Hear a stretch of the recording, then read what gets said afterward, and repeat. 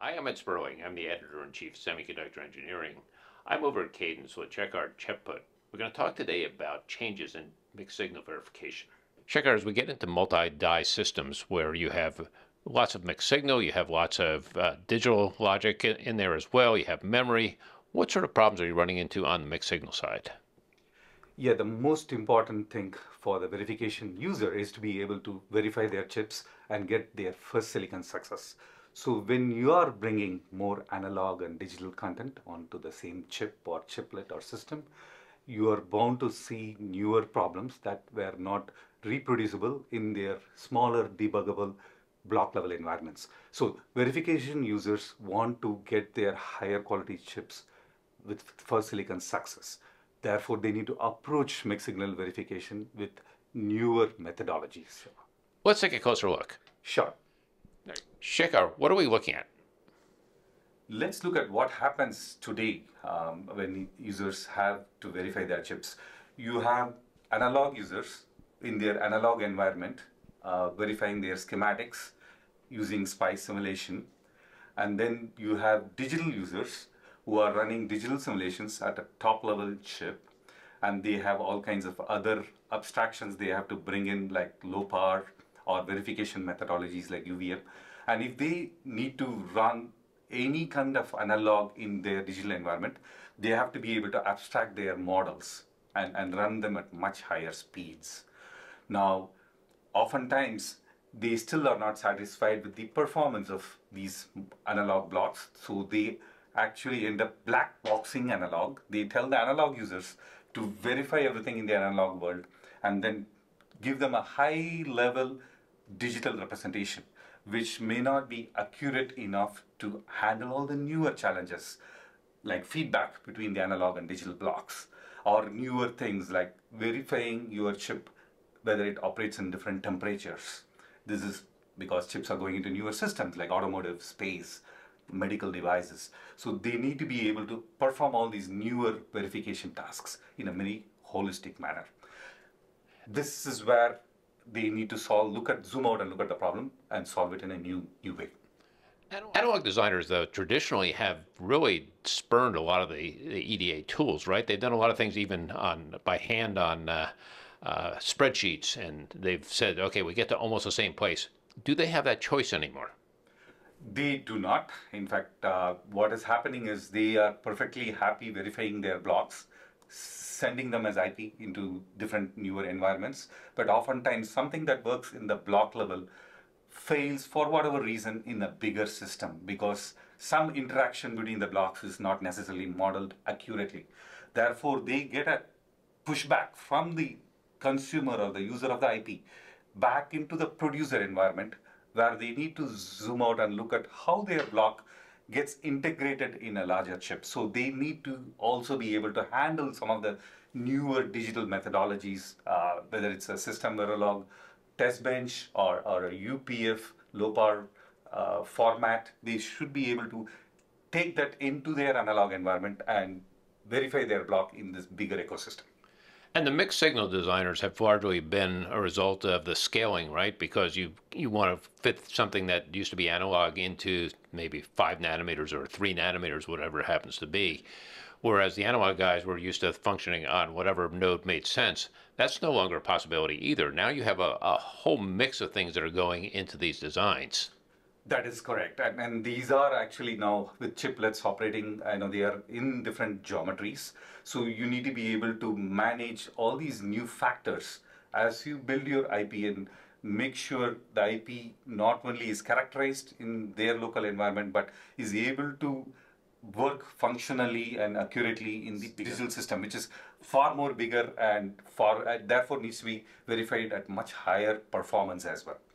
Is performance really the sole issue, or is it complexity as well, or is it both?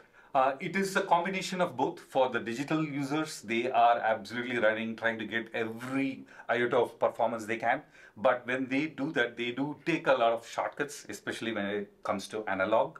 They try to black box things, they try to abstract out. But what has happened as a trend is there's this new concept called real number modeling, which can be used to take your analog blocks and actually run them at digital simulation speeds.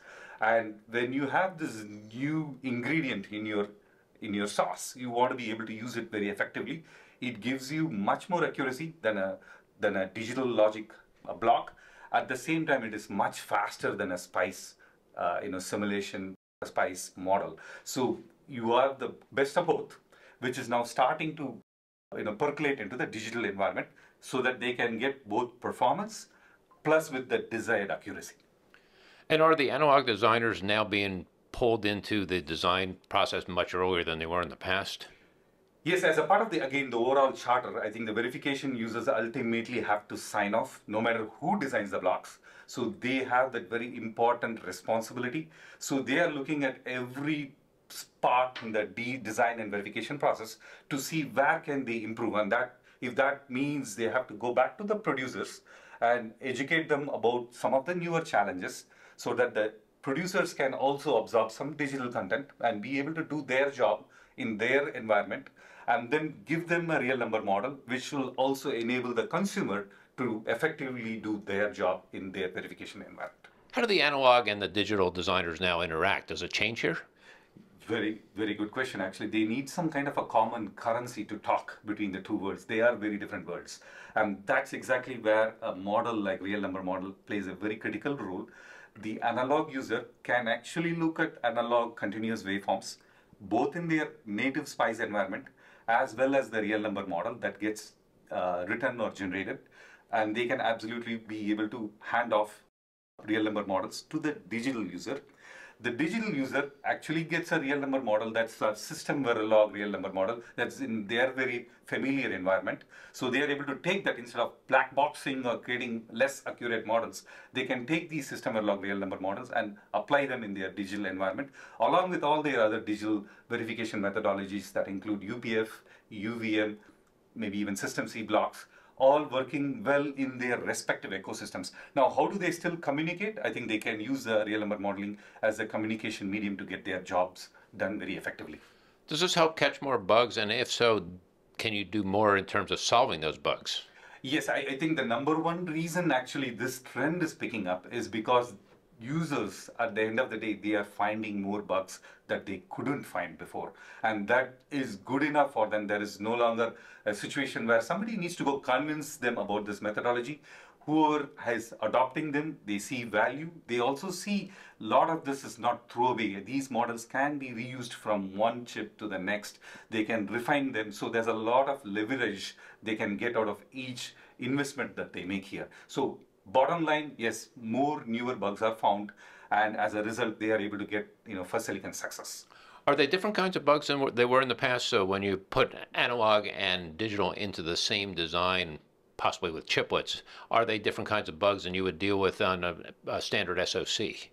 Yes, I think there are newer problems actually that they are trying to uncover. First of all, as they design newer chips, including chiplets, there is newer feedback mechanisms and protocols that need to be verified that in isolation cannot be done. I mean, in isolation, you could do unidirectional validation or verification, but when you need feedback systems and signals need to travel between two different chips, they need to be able to go between the analog and digital environment and ensure the feedback is working effectively.